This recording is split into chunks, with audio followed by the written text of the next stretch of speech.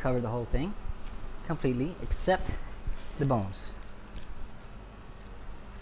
This is going to be a very buttery, very bacony.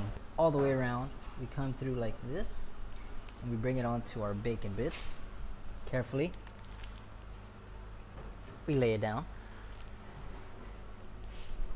Grab some of these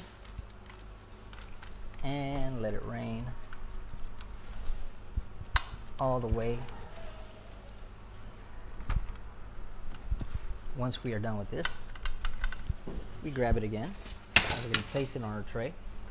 Get that back part covered. Flip it. Get this part covered. And we are off to the oven. There we go. That out of here. Go to the oven. Right this way. In the oven. Just like this, guys. We'll be right back to pick it up. And we have our mashed taters here, y'all. Let's get one big spoonful. And an already cut plastic bottle of whatever you want to drink. Whatever you drink. Fanta, Coca-Cola, don't matter. Brand is not important. What we're doing is using the bottle for this. Get the air out.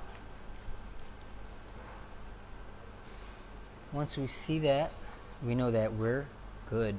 Pull it back out. Grab yourself a piece of cheese. This time we're using cheddar. Use whatever cheese you want. Use your favorite cheese. You put it in and we go back out.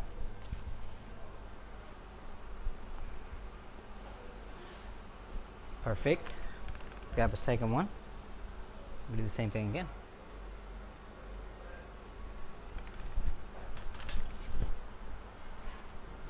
This time we're going over this way.